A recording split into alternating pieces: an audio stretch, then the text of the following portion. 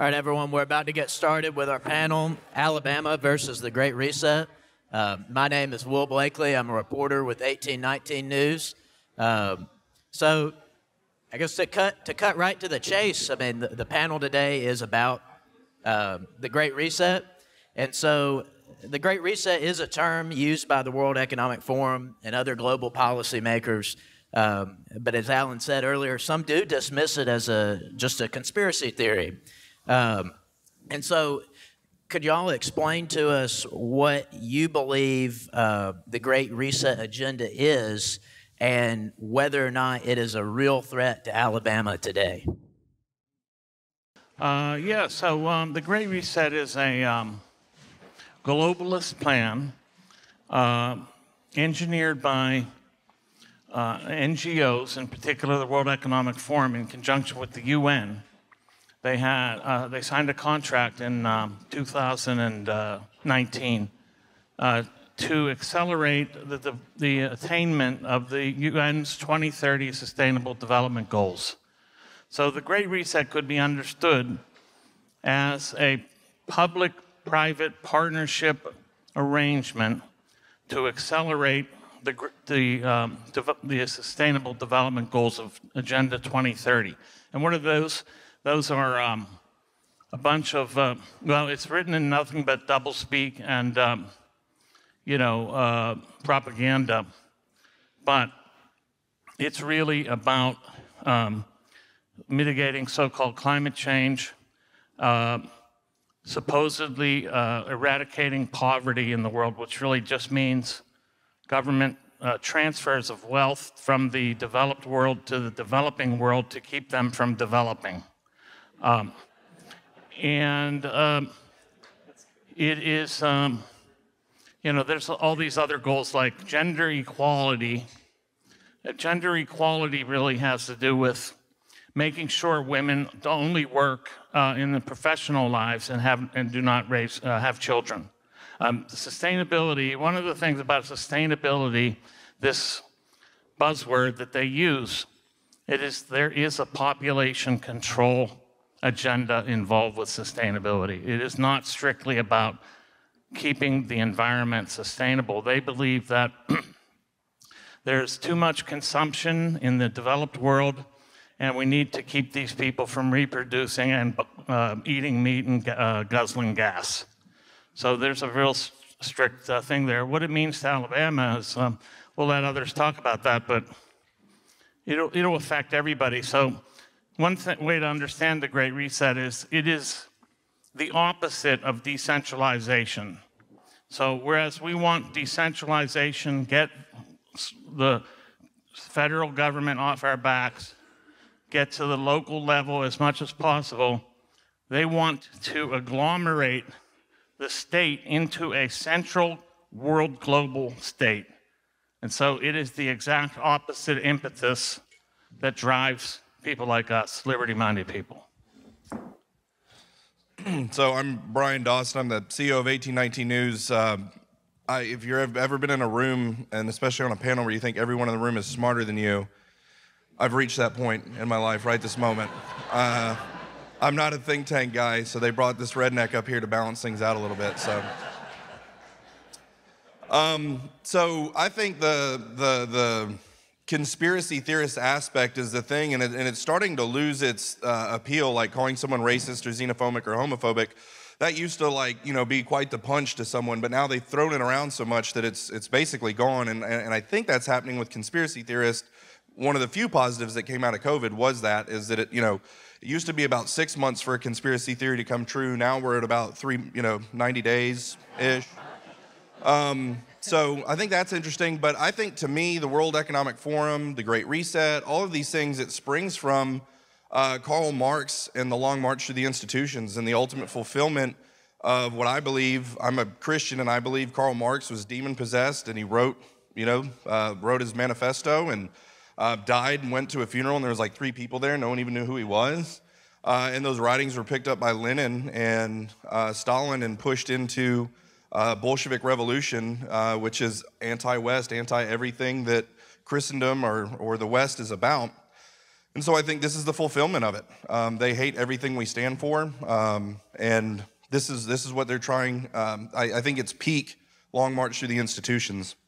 I think how it's going to affect Alabama. So, man, I don't want to give a whole political history of Alabama. That would take forever. The short version is business runs the state here, and I'm not talking about mom and pop business. I'm talking Alabama Power, Regions, Blue Cross Blue Shield. Those people, that's who runs this state, okay? And what's interesting is that's always been a very Republican thing. Big business, Republican, okay.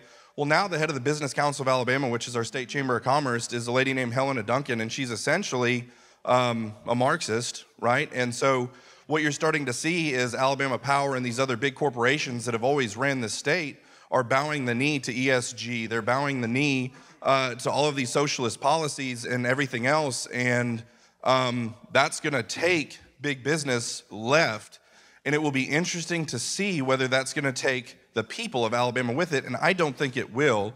The problem that we've always had in our state is that we have the most conservative people in the world, in the United States, that live right here in Alabama, but we don't have legislation and government that reflects it, right?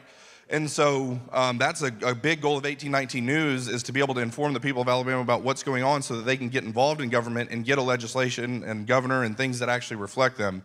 So, but I think that's where it's going to affect Alabama the most, is going to be these big, we call them the big mules. The big mules are buying into ESG, and that's who runs our politics and runs our state. And all the guys that run around every 4 years to get elected talking about how much they love Jesus, guns, and free markets, well, the people that are paying, putting money in their campaigns are going to be pushing them to move left with ESG and everything else. So there's going to be a fight, and I think Alabama's ready for a fight. So there you go. I've got a mic, is it on? Yep. Well, ESG is going to affect, of course, Alabama and every state. There's a reason why the Who Cares Wins conference with the United Nations, again, government of Switzerland et al., targeted financial institutions and capital markets as the place to start, because that's where all capital flows are. You look at the industries that make money with money, and you realize that if we can control all capital flow, then we can control everything beneath that framework.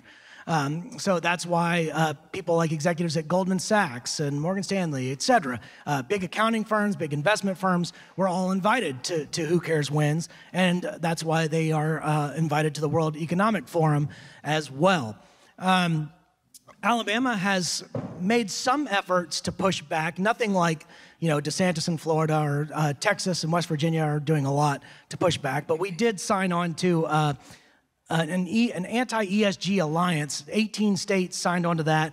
Our Attorney General Steve Marshall has joined a lawsuit against the Department of Labor, which was considering, actually it instituted a rule to allow for ESG 401k investments. But will ESG affect Alabama? Of course, it affects everybody, and everybody that has investments. I mean, I think the best thing we can do is, raise alarm bells, ring the alarm bells, because if ESG-weighted portfolios continue to underperform on the market, I think money still talks. I think when people start seeing that they're not getting returns on investment because their mutual fund manager or BlackRock, Vanguard, State Street, their asset manager, if they have money with those entities, or if it's the state pensioners who are having their state pension funds invested in ESG-weighted portfolios that are not doing as well as other portfolios, then you're going to see some outcry. But people have to pay attention and have to watch the performance of those things, because the only way ESG works is if you get full systematic buy-in. Because, investment is traditionally predicated on this notion of diversification, right? You want your funds spread out across as many different industries as possible, as many different fields as possible, to mitigate risk, right? If one field starts doing badly, then another one's going to prop you up and all that. Well, ESG, by definition, it already narrows the range of possible fields in which you can invest. It's got to be in only these particular industries and these particular companies. And that is the opposite of diversification.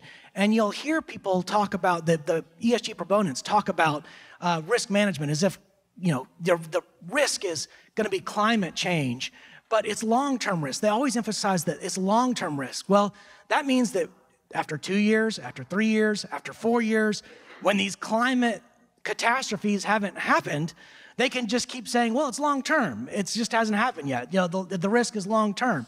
And also they warn against regulatory risk while paying all these lobbyists to champion these regulations. So it's a self-fulfilling prophecy. They're like, oh, you know, you're going to get all these regulations. For example, the SEC rule that I talked about earlier, you're going to get all these regulations and they're going to be a risk to you as an investor long term. Well, then they're actually paying lobbyists to try to get these regulations passed. So it's very deceptive, and of course it affects Alabama. It affects every state, and it affects every human being that banks. Yeah, and so you listen to a lot of what's said from the World Economic Forum and what comes out of ESG, and a word that I think most of us would use to describe a lot of these things is woke. Now, of course, recently a slew of left-wing pundits have accused people on the right of not being able to define the word woke. I don't think they have read any of Michael's books. So, Michael, if you could define the word woke for us and just explain what it has to do with the Great Reset and maybe how it's found its way into Alabama. Oh, I'm sure it's found its way into Alabama. I'm sure everybody could attest to that. Well, you know, this word woke has a fairly long history. Of course, it was first a past tense verb, right? It means having woken up or having awakened. But it started to be used as an adjective in the 1970s by the African American community, and it just meant like aware of what's happening. And then it transmuted into conscious of racial injustice.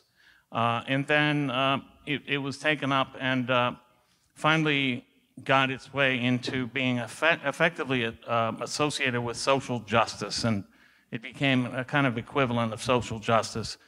And so it's supposed to be redressing all of these inequities between various peoples, various constituencies, and it's supposedly to benefit these beleaguered groups. But really what it is, and its function with reference to the Great Reset is this. It is about guilt-tripping the population into believing that everything they have is a function of their privilege, which therefore should be revoked so that they will not have any rights or property. And so it makes them feel fine with this idea that it's supposed to make you feel that you should accept these reduced expectations that come with the Great Reset, this reduced consumption, this reduced mobility, economic and physical mobility. Basically, the function of wokeness is to make is to attack the majority and their way of life. And they use guilt, and they figure everything in terms of privilege, which can be revoked. Rights and privileges are different. Rights supposedly inhere in the individual, but privileges are something that are extended to you. And likewise, if we take them away, then you haven't really lost anything you deserved. And that's really the function of wokeness. So if you go read any company's ESG report, when they put it out, one thing that you'll quickly notice is under S, you see a lot of references to diversity, equity, and inclusion, or DEI. And so, Alan, since you're the higher ed guy, could you explain exactly what DEI is and whether or not it purports to do what its objectives are?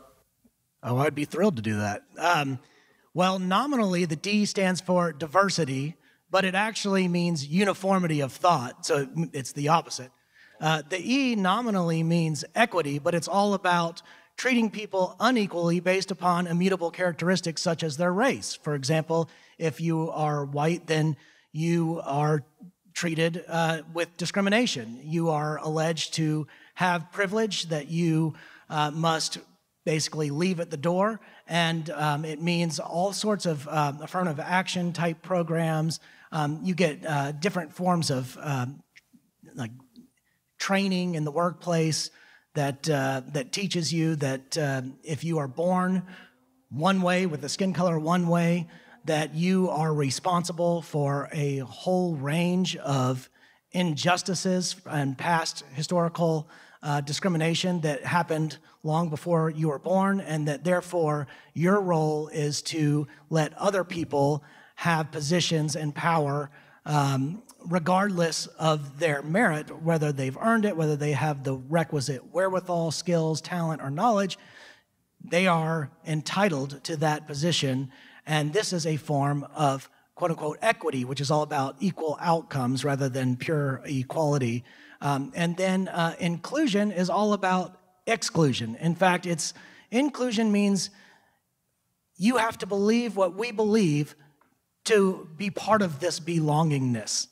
If you do not believe what we believe, then you are automatically excluded. So it means exactly the exact opposite. Each term sounds good in theory, but in practice and in the way it's done is very dangerous and in fact leads to all kinds of systemic problems that become instituted in law. Again, I like to use the phrase encoding elite preferences. When the elites encode their preferences in law, administrative agencies, universities, bureaucracies, so that they're so much more difficult to dislodge. Once they're embedded, it's hard to get them out. So when you talk about, systemic racism or something like that, you've got systemic anti-racism, which is, systemic measures that are put into law, institutions, administrative agencies with the express purpose of discriminating against people based on actually their skin color. The thing that we used to decry, people, the whole Martin Luther King line about judging people by the content of their character rather than the color of their skin, that's long gone for the left now. They want to judge you based upon the color of your skin, regardless of regardless of what you think. You're automatically disqualified from having a legitimate opinion if you look a certain way. Having been canceled by the Diversity, Equity, and Inclusion group at NYU. By the way, the Mises Institute mistakenly put New York University on my name tag. That's why I will not wear it. I was one of the first professorial victims of the diversity, equity, and inclusion movement, which I like to say, rather than DEI, I call it DIE, die. They canceled me they said, the content and structure of my thoughts. So this was a wrong-think conviction in an Orwellian courtroom in which I had no witnesses and wasn't able to testify for myself. So yeah, this is what DIE comes down to. It's an execution squad. The conformity, I think I was the first to coin this. It's the conformity, inequity, and exclusion group, is what I call that group that came after me. Anyway. So this is a question for all of y'all. Alabama is a Republican supermajority. We're a conservative state. But how equipped are we to, resist the Great Reset, and what exactly can we do on a state level? I think the Republican supermajority thing, and it was really interesting. I just read an article the other day, I think it was by the Daily Wire. It actually says the thicker your Republican majority is, the more moderate your legislature is, which is really weird. And I'd never seen that on a broad scale. I thought maybe it was just something that Alabama suffered from. But in particularly, how are we going to push back against the Great Reset? I think information, knowledge, and resistance from the people is what it boils down to. Let's use COVID as the example. So here we are, Kay Ivey came out during all those things as state after state was shutting down, blue state after blue state, and she literally came out and said, "We're not California, we're not going to lock down." And 3 days later, she locked us down and gave us a, what do they call that, where you can't go out after 7, a curfew. And The thought that we had a curfew in Alabama is just mind-boggling. But what do you do with the curfew? Don't go out after 7. Well, I'll see you guys after 7. We'll go somewhere and meet, right? And so that is, I think, what it boils down to me, because as long as Alabama is dependent on federal funds and federal funds flowing to the state, for our economic well-being, we're never going to be able to be who we actually are. And so the hope would be to elect people who begin to wean us off of federal dollars. So a political solution would be looking for candidates that can actually win, who are running on getting off the federal teat, right? And so I think that's a big piece of it. But to me, I think just the ability for people to resist. And so Alabama was the least vaccinated state, okay? You should give yourselves a round of applause for that.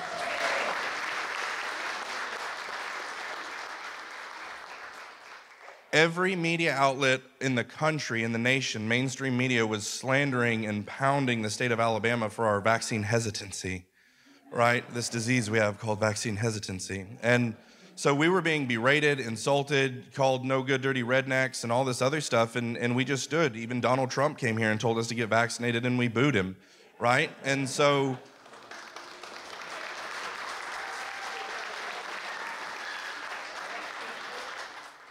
the reason I love Alabama is the people, and we have what it takes to resist. Put your mask on, no. Get vaccinated, not going to do it. Your kid has to wear a mask in school, no, he doesn't, right? That's really it. Like, no, just say no, and I think that's where it begins with us. But as a political standpoint, it's that dependence upon federal dollars flowing to the state, and it's going to be hard to break. Yeah, I will say there's a resistance movement that wasn't there before. I mean, you've got an underdog media outlet in 1819 News, which is not docile, submissive, or complicit in all these things, and doing great work. You've got actually Matt Clark, who's sitting right here, is an attorney who founded the Alabama Center for Law and Liberty. There was no litigation mechanism for challenging a lot of sort of statist and unconstitutional practices and conditions, and ACLL is now one of them. Matt recently filed an open records request with the RSA, asking basically specifically whether the state was using BlackRock, but needs to do more. I think we need a lot more of that. We need to look at all the asset management firms. We need to look at what proxy advisory services we're employing in the state. I actually, I mentioned earlier that by speaking out and launching an anti-woke business program, I just happened to get in touch with people all over the country who were surprised that such a thing could actually happen on a university campus. And there's one guy that communicates with me quite regularly, and he's in Pennsylvania. And I think he just sits and watches YouTube videos all day. And he sent me a video last week that has the CEO of ISS. First of all, the recording, this YouTube video had 26 views. And in the video, the CEO of ISS is telling his interlocutor that, oh, yes, we are doing investment stuff that actually will hurt state pensioners. It will underperform. But in the long run, it's sort of necessary to get ESG. And I'm like, this is it. This is like a smoking gun for a lawsuit. 26 views. So, I think there are opportunities to litigate some of these things, and we need to start doing that. Yeah, I'm not going to preempt my own talk, but I have a 9-point plan for stopping the Great Reset.